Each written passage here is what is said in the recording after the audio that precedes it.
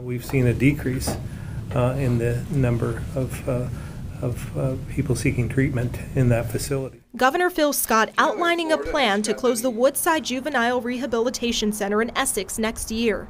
It's the state's only secure facility for youthful offenders. Not only is it a fiscal sense, but from a therapeutic sense, it seems to be the best way to go in terms of having the results that we want to have. Closing Woodside would save taxpayers nearly $6 million a year.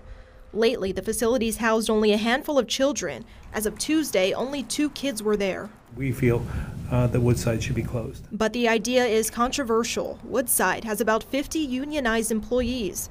Steve Howard with the State Employees Association remembers when the state psychiatric hospital shut down suddenly after Irene. It's a monumental mistake. It's a movie we've seen before.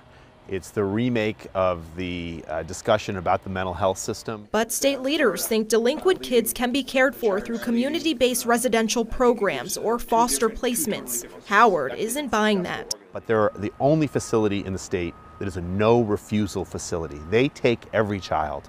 That's not true of these other facilities that the administration's basing their policy on. The two sides say they're interested in the best outcome for the kids. The numbers show that it's been decreasing over a number of years. We're going to have kids backed up in emergency rooms, not getting the kind of high-quality care that they're getting at Woodside now.